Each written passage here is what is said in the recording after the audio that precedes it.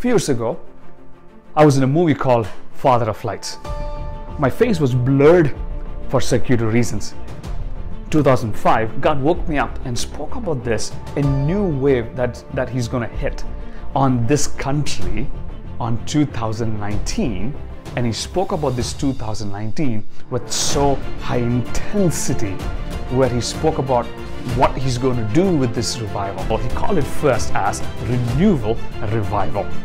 Renewal means His authority, His power, His grace is in renewal. Revival means His purpose on earth through us.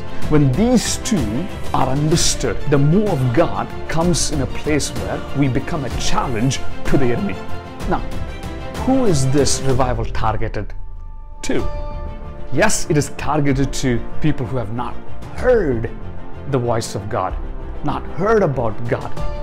That is, as much as it is true, it is targeted to the unsung heroes who have been waiting for the touch of God, who have been forgotten, neglected by people, and those are the people who will take this message to that platform where God is not heard. It didn't take places because the enemy somehow used the instrument called conflict to stop the meaning of renewal revival. What is God going after?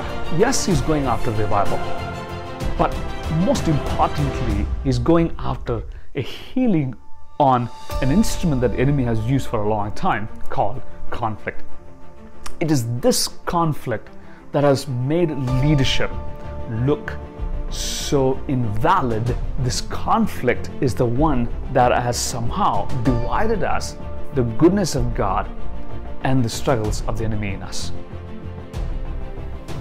On April 6th, 2019, in a few weeks from now, we want to bring all of these unsung heroes.